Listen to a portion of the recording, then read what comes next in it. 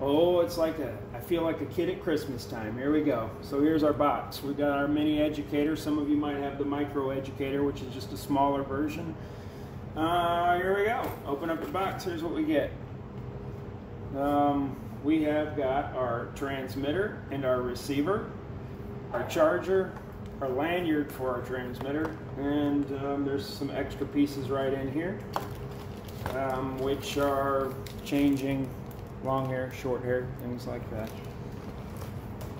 I'll take care of you guys, but I'll show you what we need to do, and if we change things, I'll let you know what we changed. All right, so I pull it out, pop that off. We're gonna put our little thingy here on our transmitter.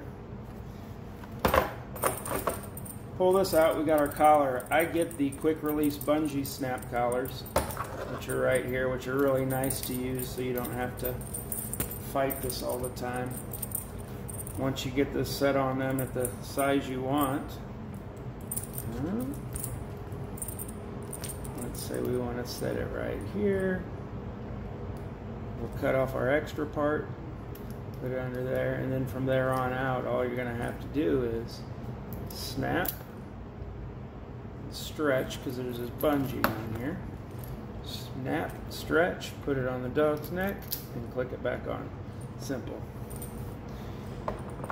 Alright, charging wise, this is a half-mile range. It's waterproof. They have waterproof ports. Everything's self-contained. You don't have to worry about batteries, any of that stuff. If there's an issue, you're going to call the company or call me, let me know. I'll help you, I'll walk you through it, but the company likes it when you call them. The back of your transmitter, remote, whatever you want to call it, waterproof port back there, and that's going to be for a charging spot. So let's pull out the charger here. Here's our charger, 2 ports, plug 1 port in the back.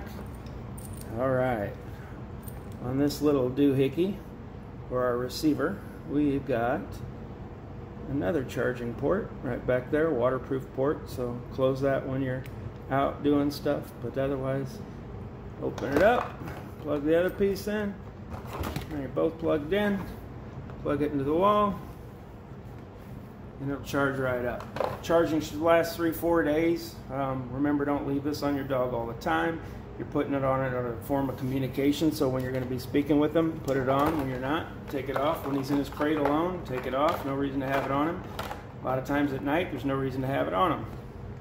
All right? This has to be snug when it's put on the dog, otherwise it's going to bounce around and cause bed sores. People say it looks like burn marks, or they think they burnt the dog. It's not going to burn the dog, but it's bouncing and it's causing bed sores. All right, turning it off and on. Cool. So anyway, here's the remote. Got a few little buttons on it. Right now we're going to worry about this little red dot. A little red dot right there. Not that red button, but the little red dot. Okay.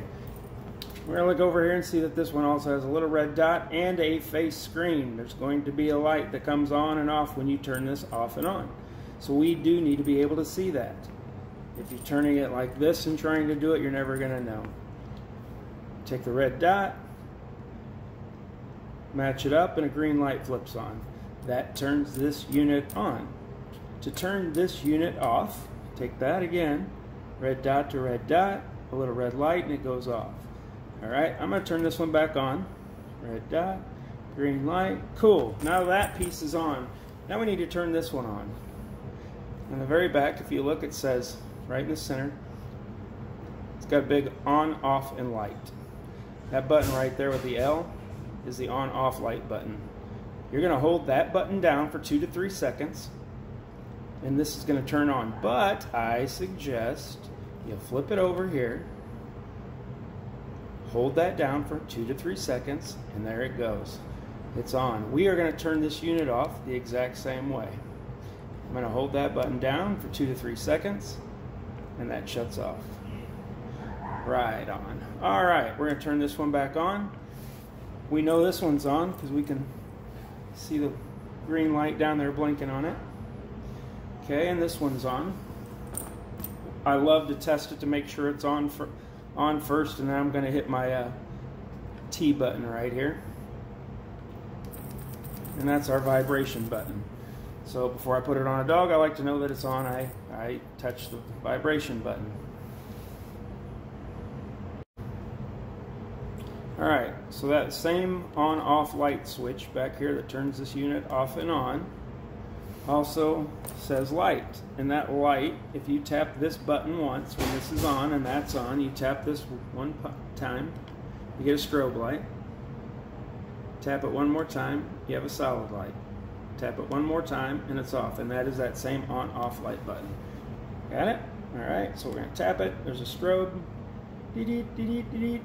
Tap it one more time, there's a solid. Tap it one more time and it's off. Just gives you something to see at night. Sometimes it helps for, yeah, you see them glowing around out there. Alright. Other buttons on here. There's one on the back that says MNC, and that is for mono and continuous.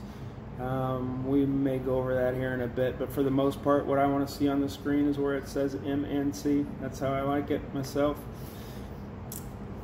This up here adjusts the stimulation level from a 0 to a 100. For me, I always keep it at a 0, and we'll talk more about why I do that another time. Alright, so the functions else on this. We have, when holding it in your right hand, I'm right-handed.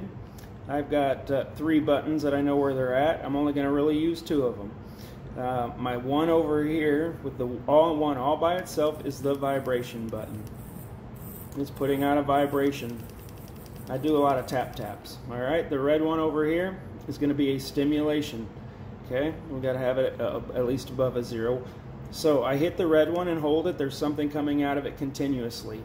This black button above it, I really don't use. It's just the mono, the one pulse. If I hit it and hold it, all it did was give one little click, right? The way we're going to use this is a little bit different, so really all I care about for us is the thumb button and the red button, right? The thumb button and the middle finger button. The next part, again, what we're going to worry about will be up here, or not worry about, but what we're going to work with is up here. Okay, so that's the functions of how it turns off, on, and what these buttons are. The vibration can't be adjusted up or down. It's always going to be the same. The stimulation can be adjusted, and that's what we'll do. Alright, so we'll start it. And boop, boop. We're going to do a lot of tapping, and times we're going to hold that button down, so that is exactly why I'm not going to use this one when I'm teaching. Alright, that is about the main function of how it turns off and on, and how it works a little bit, and we'll go over more. Talk to you later.